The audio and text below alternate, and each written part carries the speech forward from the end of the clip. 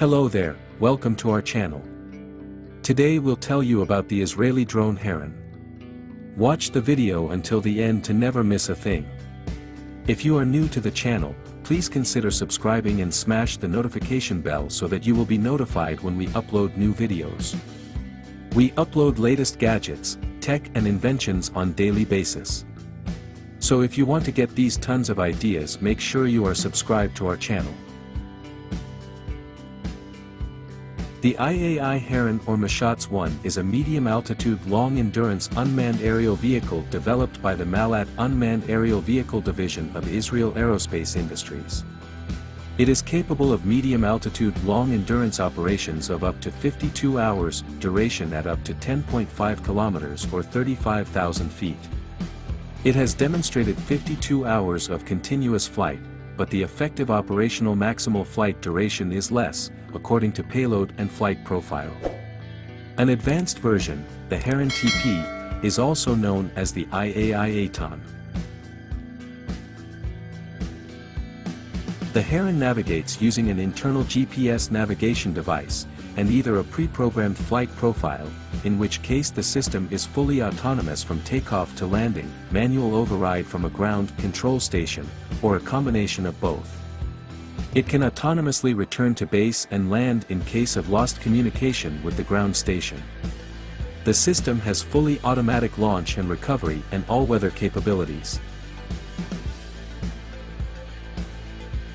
The Heron can carry an array of sensors, including thermographic camera or infrared and visible light airborne ground surveillance, intelligence systems and various radar systems, totaling up to 250 kilograms or 550 pounds. The Heron is also capable of target acquisition and artillery adjustment. The payload sensors communicate with the ground control station in real time, using either direct line of sight data link, or via an airborne or satellite relay. Like the navigation system, the payload can also be used in either a fully pre-programmed autonomous mode, or manual real-time remote operation, or a combination of both. At the February 2014 Singapore Air Show, IAI unveiled the Super Heron refinement of the Heron UAS. The Super Heron has a 200 horsepower diesel engine that increases its rate of climb and performance. Its range is 250 kilometers or 160 miles line of sight and 1,000 kilometers or 620 miles by satellite control. Endurance is 45 hours at a maximum altitude of 30,000 feet. Cruising speed is 110 to 150 kilometers per hour and top speed over 280 kilometers per hour. The Heron saw significant use during Operation Cast Lead in Gaza of 2008 to 2009. During the deployment, each brigade combat team was assigned an unmanned aerial vehicle squadron for close support. This was the first Israeli operation in which unmanned aerial vehicles, helicopters, and fighter jets were allocated to ground forces directly without IAF Central Command authorizing sorties. Air support controller teams operated alongside brigade commanders at the front, emphasizing the brigade commander's utilization of direct air assets. A high degree of situational awareness was achieved by maintaining at least a dozen unmanned aerial vehicles in flight over Gaza at all times. Aerial surveillance was provided by Heron and Hermes 450 unmanned aerial vehicles and Apache attack helicopters. Along with coordination between the Air Force and ground troops, Israeli ground forces were able to utilize cooperation with the Israel Security Agency by having operatives attached to the forward units. This inter-service coordination allowed for a higher level of tactical awareness and the ability to strike time-critical targets. Other countries operating the Heron include Singapore, India and Turkey. France operates a derivative of Heron named Eagle or Harfon. In 2008, Canada announced a plan to lease a Heron for use in Afghanistan, starting in 2009. In mid-2009, Australia leased 2 Herons as part of a multi-million-dollar lease to operate the vehicles in Afghanistan. In early July 2013, the Heron reached 15,000 flight hours over Afghanistan. Australia concluded its use of the Heron in support of Operation Slipper in Afghanistan on November 30, 2014, after it had accumulated 27,000 flight hours. Turkey operates a special variant of the Heron, which utilizes Turkish-designed and manufactured electro-optical subsystems. The Turkish Herons also have stronger engines in order to compensate for the added payload created by the heavier equipment. The drone carries several tactical equipments and armament to help achieve its goals.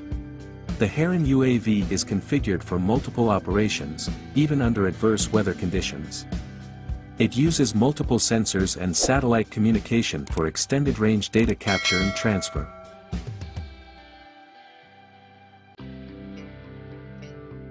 Its features include state-of-the-art avionics, retractable landing gear, along with automatic takeoff and landing systems. The Heron UAV is powered by a single Rotax 914 turbo aircraft engine. It was manufactured by Austria's leading aircraft engine supplier BRP Rotax. The engine has the capacity to produce 85.79 kilowatts of output power. Heron UAV has EO and IR sensors, thermal surveillance equipment and laser designator. The sensors were supplied by Northrop Grumman and Tamam division of IAI. The EO sensor converts light rays into electronic signals for capturing images, real-time data and videos. The laser designator is used in the Heron UAV for targeting the enemy battlefield. Thermal surveillance equipment is used to capture high-resolution images during night by penetrating through clouds, rain, smoke, fog and smog.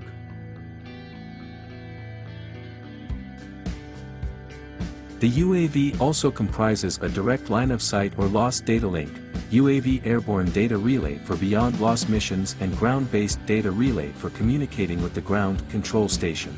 Electronic support measures help the Heron in threat detection and examines the area to determine signals emitted from the surrounding radars. It is primarily used for examining the battlefield area and provides the ground station commanders with relevant data. The AIS gathers details of ships such as vessel type, vessel name and destination. The radar systems for the Heron have been manufactured by IAI's subsidiary ELTA Systems. ELTA has manufactured the MPR to identify vessels from very long distances and use silhouette target acquisition. MPR also provides SAR images and detects ground vehicles using its ground moving target indicator mode. What do you think about this amazing drone? Let us know in the comments section. It takes a lot of time and effort to make these videos. Your subscriptions, like and shares are what inspire us to create more content. Therefore please consider subscribing to our channel if you haven't already. And finally, thank you for watching until the end. We look forward to seeing you in our next video. Until then, stay safe and stay blessed.